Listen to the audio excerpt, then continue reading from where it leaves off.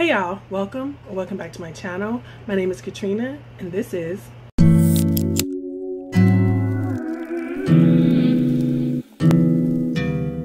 So today I want to talk about a few books that I wish that I could read again for the first time. Now, obviously most of these are going to be kind of like thrillers because you already know what's going to happen at the end.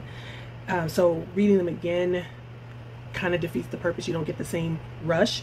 And speaking of rush, No Exit by Taylor Adams. I thought I was going to have a panic attack while reading this book. It's about this young lady who's on her way. She's driving through the Rocky Mountains on her way to try to see her mother before she dies. And she gets caught in a snowstorm in the mountains and she has to stop at a rest stop. And there's like 4 or 5 other strangers that are stopped there as well.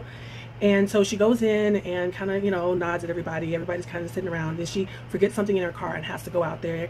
And she sees in one of the cars that there is a little girl in a cage. And so then she has to go back into the store, into the rest stop, and with this knowledge and try to figure out what the hell, from then on out.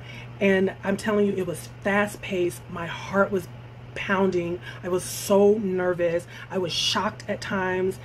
And Taylor Adams's next book, I already have it, it's called Hairpin Bridge, and I can't wait to read it. I hope that it is as heart-pounding and as this was. This book was so awesome. And like, again, if I read it again, I already know what's going to happen. I wonder if that's a good experiment to do. Like, would I still get a rush? Maybe a lesser rush, but would I still just from the writing get a rush? I don't know. But going into this, not knowing the twists and turns and the ending is just chef's kiss. The next book I wish I could read for the first time is 14 by Peter Clines. I have reread this book because I enjoy the characters, but I think just it's special to discover everything along with this group of characters. The book is about this group of people who move into this apartment complex, and it's too good to be true. It's in a great part of town. It's a beautiful apartment and it's really inexpensive.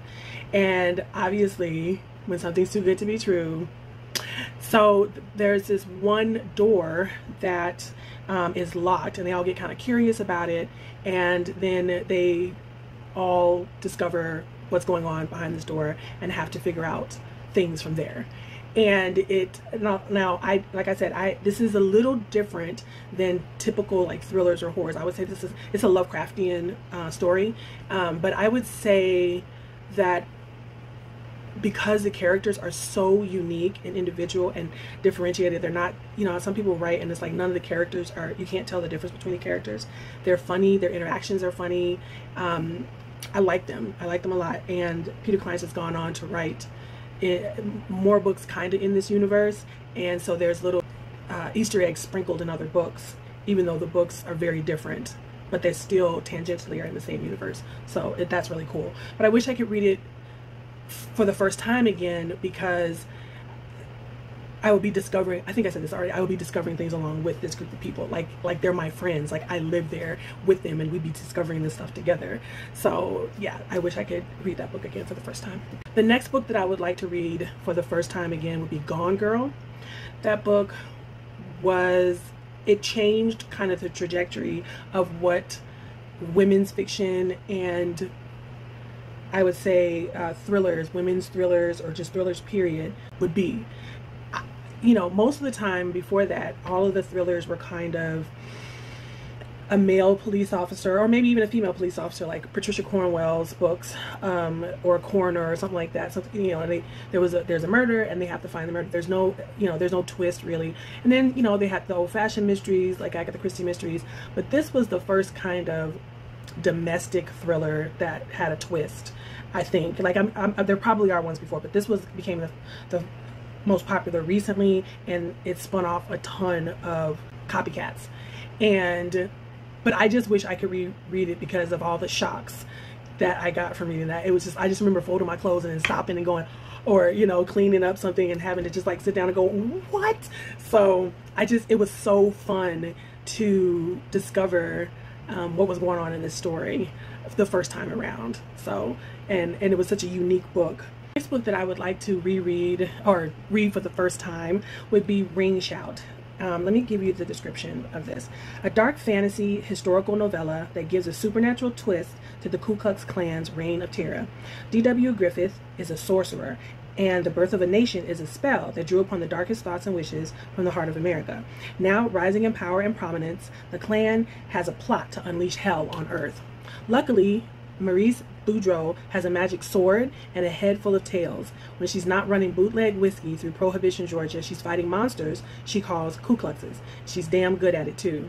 But to confront this ongoing evil, she must journey between worlds to face nightmares made flesh and her own demons. Together with a foul-mouthed sharpshooter and a Harlem hellfighter, Maurice sets out to save a world from the hate that would consume it.